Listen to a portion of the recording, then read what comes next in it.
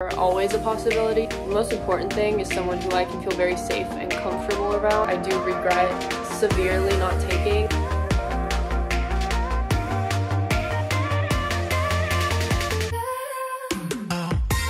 Hey guys, it's Erin, and for today's video I am going to be doing just a simple Q&A. I asked you guys on Twitter to send me some questions and I'm going to be answering them. I haven't looked at any of them, I'm just gonna be scrolling through, so the next time I do a Q&A video or any sort of video where you can participate, make sure you go follow me on there because that is where I ask you guys everything. Let's just get into the video and start answering some questions. First question, what is my go-to comfort movie / show? I wouldn't say I necessarily have a comfort show or movie that I can think of at the moment, but some of my favorite movies, my favorite movie of all time is Good Boys. It's so funny. Another one, my dad actually recommended this and I watched it with Lex last year. It's called Animal House. It's kind of about these like college boys in a frat and it's really funny. And then another favorite of mine growing up especially was Soul Surfer. One of my biggest idols growing up was Bethany Hamilton. Maybe that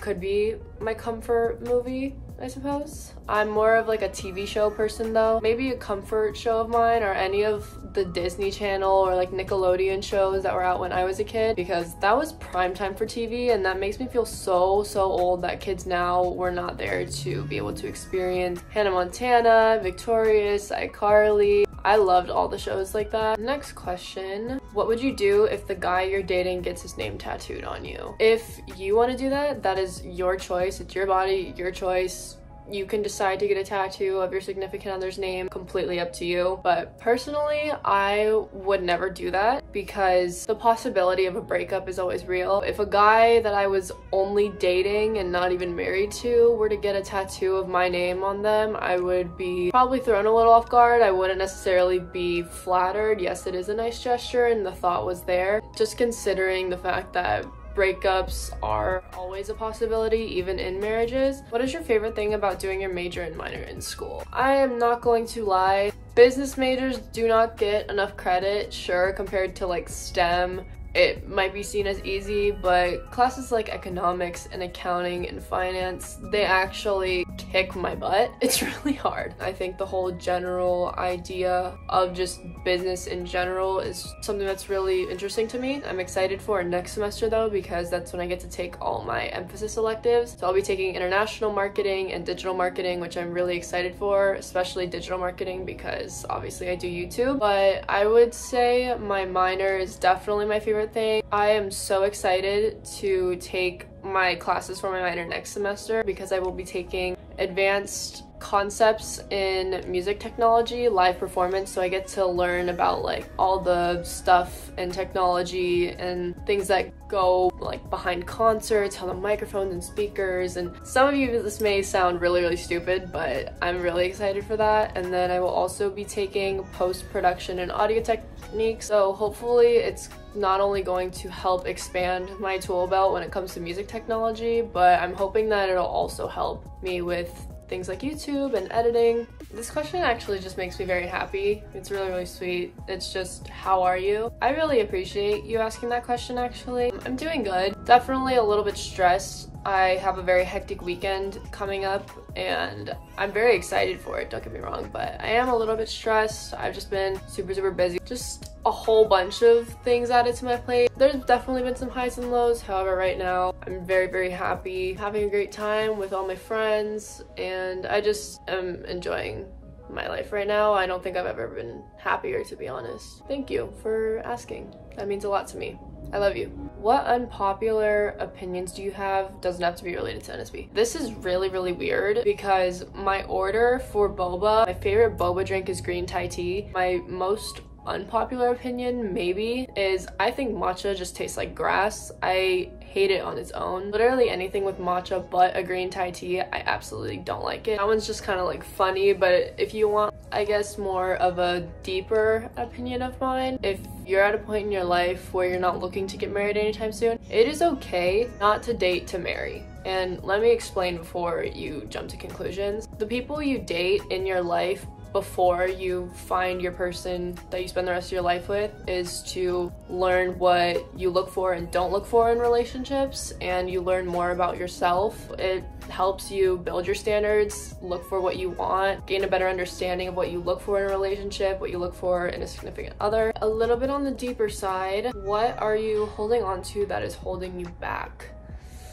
If you would have asked high school me this, the answer would have definitely been grudges. Currently, maybe fear of rejection. A lot of times it does prevent me from doing things, and something I'm trying to do more is just say yes and go for these opportunities even if it doesn't turn out the way that I want them to or expect them to. I definitely have passed up a lot of opportunities that I do regret severely not taking because I have said no due to the fear of how it could possibly turn out terribly for me. What is your favorite song at the moment? My favorite songs at the moment, because I can't pick just one. Recently, it has been Generation by Triple S. For some reason, that song has just been hitting different lately. I don't know why, because I've known about that song like since it came out. I absolutely love Misery by NSB. That is one of my favorite songs, if not my favorite song that they have come out with. The Weekend by Millie is really good. I love a lot of 88 Rising artists, especially Keshi. I got into him last year and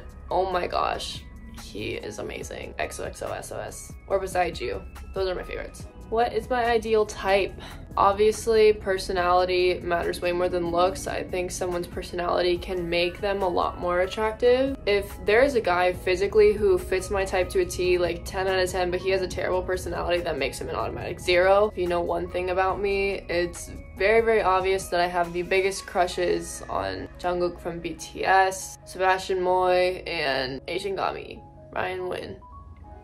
If you want to kind of put like a face to my type, those are some of the people that I could give you to describe what my type kind of looks like. Taller than me. I don't really care by how much. Preferably 6 foot or over, but honestly, if a guy is like 5'10", that's perfectly fine. Personality wise, I would say that's where my standards are really high, and I could go on and on and on about that for days and days and days. Some of the biggest green flags and character traits that I look for in a guy: respectful, understanding is a big one because that is very vital to having good communication. Honest, independent. I don't really find it attractive when somebody can't take care of themselves without having people to make decisions for them. The most important thing is someone who I can feel very safe and comfortable around, very much willing to be open with me and vulnerable. A guy is willing to have that deeper conversation with me. That's something that I value a lot. So this is the last one, but I guess it goes hand in hand with being independent, but maturity is a big one. Last question of the video: are you excited for tour and seeing all your friends who are stars? I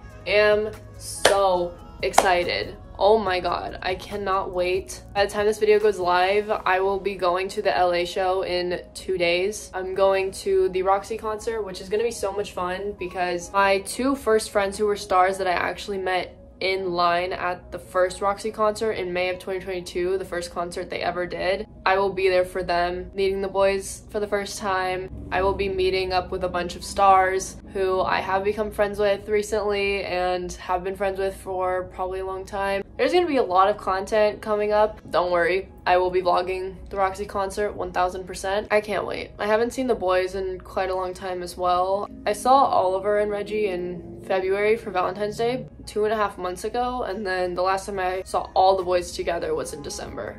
It's been a fat minute, but I am so incredibly excited to see all the stars and to see the boys again. If you see me there, please say hi. If you see me at any of the events in the future, like, please come up to me and say hi. I love meeting you guys. At the Venice concert, when people were coming up to me saying that they saw my vlog, it absolutely meant the world to me. So if you do see me at an event, please don't be shy. I'm not a mean person. I don't bite. I would love to meet you. Alright guys, that wraps up today's video. Thank you so much for watching. I really enjoyed answering all your questions and just you know I do all these vlogs showing a glimpse into my life, but just doing a sit-down video where I get to answer your questions, and this is kind of a way I get to interact with you guys when I don't get to see you in person. So I love doing videos like this. Make sure you go follow me on Twitter when I do more videos like this in the future, because there will be a lot more to come. So if you haven't participated in one yet, you will have a chance in the future too. If you enjoyed this video, please give it a big thumbs up, drop a comment down below of anything else you want to see, subscribe to my channel, and turn on your post notifications for new videos